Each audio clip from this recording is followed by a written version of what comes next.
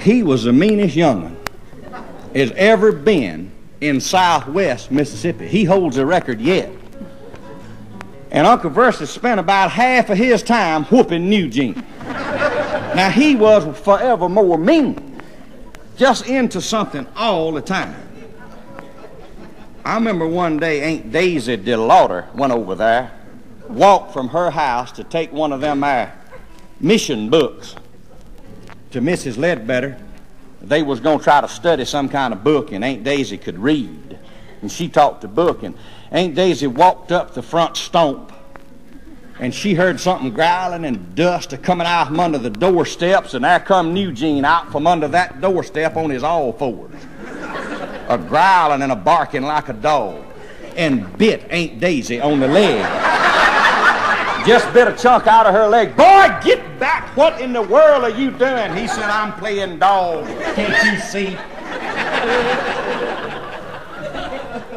Uncle Bercy run out there and got a dried brush broom and commenced a whooping Eugene. I've told you about that dog game you play.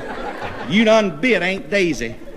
And they brought her in the house and set her down on the bench what sat alongside the dining room table.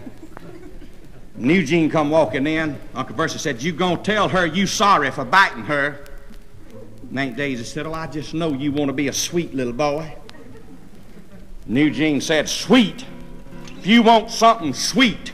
And he reached and grabbed the syrup pitcher and popped the top off of it and turned that syrup pitcher bottom upwards on Aunt Daisy's head. And them syrup commenced a pouring down over her ears and a running in her hair.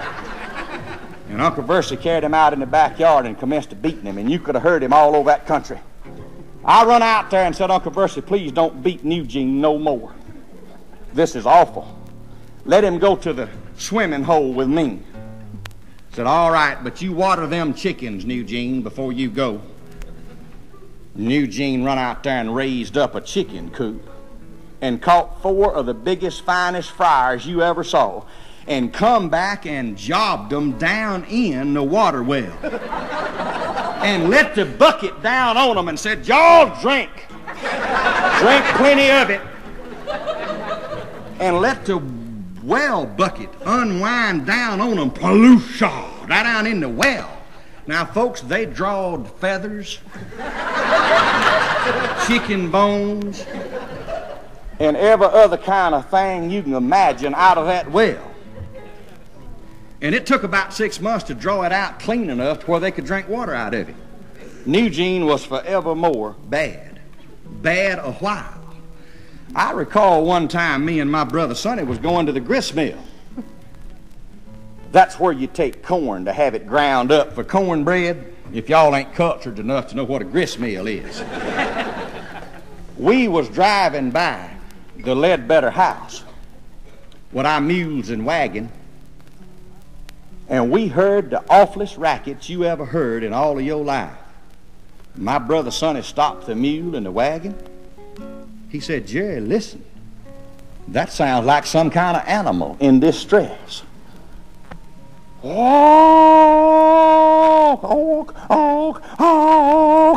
I said, man, let's get away from here.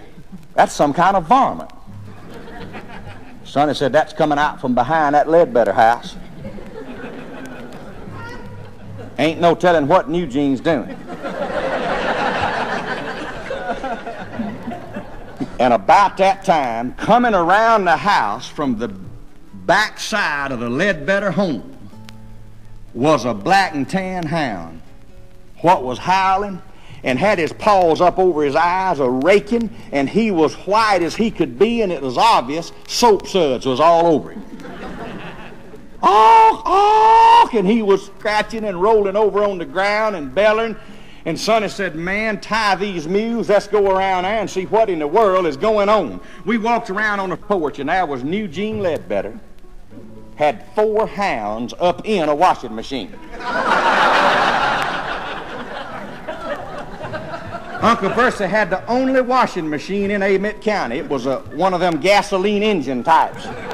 And had one of them boards in there, what's that, black and forth, back and forth. And he had 4 black and tan hounds over in there and had his mama's battling board and a great big box of octagon soap powder. And every time one would stick his head up, Eugene would shove him back down in there, and Sonny said, "Eugene, what are you doing?" He said, "I'm going to wash these dogs if it takes the rest of the evening."